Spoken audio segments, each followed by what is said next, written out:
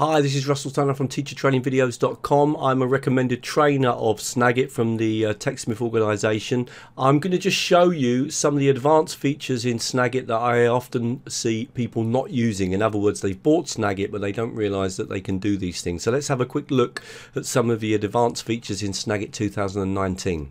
So the first thing I'm going to show you is that Snagit has the ability to grab an image from anywhere and then convert the text in that image into editable text. So this is often a big problem if you perhaps go to a website and you want to grab that text but it's actually an image. All you need to do is go to Snagit. In this case you're going to click on grab text. We're doing image capture. I'm just going to grab here my menu system at the top of my website. And what that's going to do is, that's at the moment that's an image, but if we click on that and wait a few seconds, it's going to grab that text and convert it into editable text. Now it won't do a perfect job of it. I will need to come through, but you can see now that that text has been out and I could just copy that and share it somewhere. So this is going to be really useful if you're on a website or somewhere and you've got an image and there's some text in it and you actually want to take that text out and make use of it. So it's a really easy way to do it using Snagit. Now another image capture trick that you can do, and if we look at this web page here, you'll notice that it's one of the pages off my website. It scrolls, and so often it's quite difficult to image capture a scrolling page.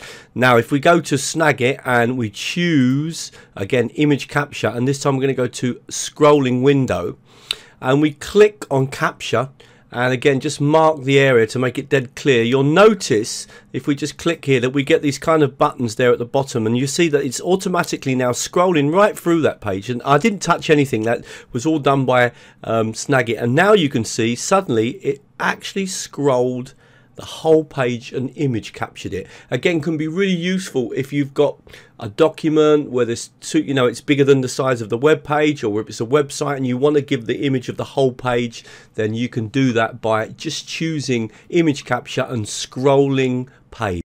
Now the next example I'm going to show you is both a technique and a trick.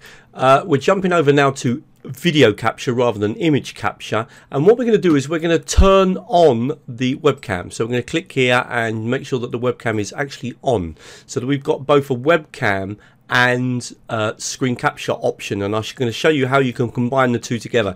Now what I've got here on the screen is a map of France, and if I clicked here you'll see it then moves on to Spain and then it moves on to Italy. So basically I've got three images in a viewer, in an image viewer, and I've got ready with those. I'm now going to open up Camtasia and I'm going to mark out the area that I want to capture. So I'm going to just mark it around here because I know that one of the maps is a bit bigger.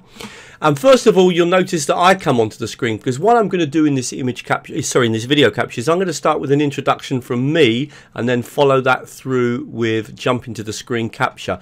Apologies if the camera isn't too focused. That's to do with the lighting and the other things that are going on. But basically, I could do the following. I could click on the button here, count myself in.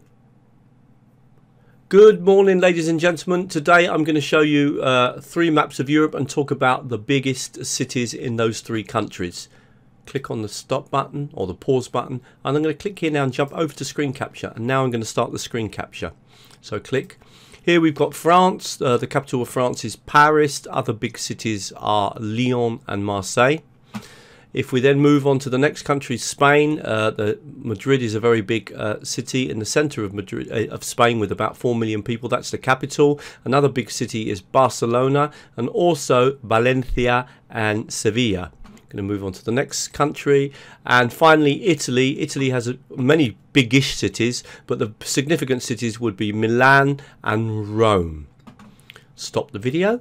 The video's made. Now first of all, the video starts with an introduction webcam. So in other words, it starts with me introducing and then jumping on to the actual product. So alright, so first we get that and then we jump on. Now that technique that I've used means that we've got both the first image talking about it, and then if we moved along to the next one, it would then talk about Spain, and then finally. So that's a good technique of actually using the image viewer to jump from one image to the other, so you don't ever just simply can image capture one image, but also combining the use of webcam both at the beginning and you can even have it at the end. Often it's nice to introduce a video with a quick hello, just going to talk about this, and then begin, and you can certainly do that with Snagit. Now what we've done here is we've actually done an image capture, and this time what I'm going to do is I'm going to show you that you can actually combine images when you capture images. When you capture an image, you'll find that it's here in the tray at the bottom of the screen. And what I'm going to do is I'm going to click on this one here. In fact, let's use this one here, and I'm going to now drag this image into the other image. So I'm now combining two image captures together, and then what I can do is obviously move it into the right position, resize it, and putting it onto the screen. So a lot of people don't realize that you can actually work with more than one image when you're doing image capture. So if I wanted to repeat that and bring in something else that I've captured onto the screen, then again I could just pull it up and drag it on. So you are able to combine images that you've image captured and they're in your editing window, and then you can bring them in and combine them together. So really nice way of building a picture by combining different images.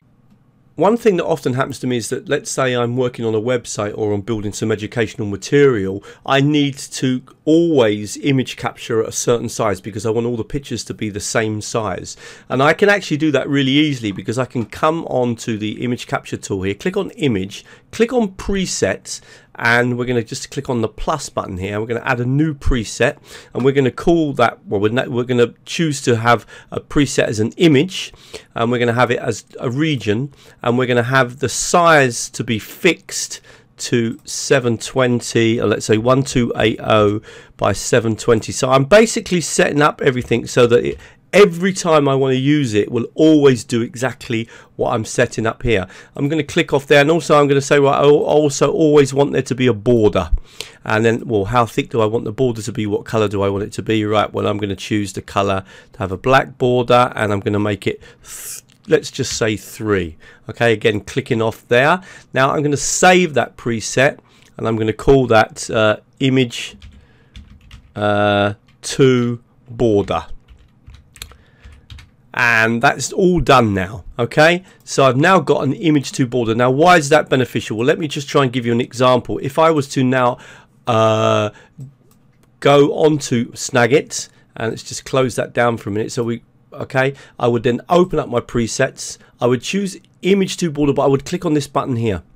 And it doesn't matter where I click on the screen, as soon as I click now, you can see that it's perfectly going to take a screen capture of 1280 wide, 7.2 down, and it's also going to immediately add a border. So I'm just going to click, in it comes, notice the border's automatically there, notice it's exactly the same size. Now if I was to go back and imagine, let's go on to another page, and I've decided, oh yeah, I want to image capture this page at exactly the same size, again I would just come back, go to my presets, choose that one I wanted, click on it, and immediately it opens up and it's ready, and it's saying, well, where do you want to do it? It's going to do everything I've asked it to do. So I'm going to say, right, I want you to do it here. Click once, and then again exactly the right size with the border. Presets are really useful. They can save you a lot of time.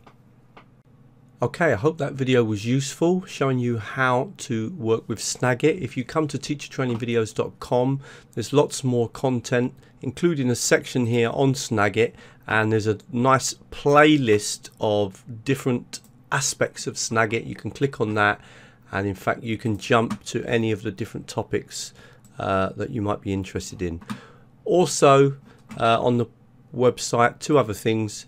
You may like to sign up to my YouTube channel and subscribe to the YouTube channel. Don't forget to click on the bell so that you are informed when new videos have been uploaded.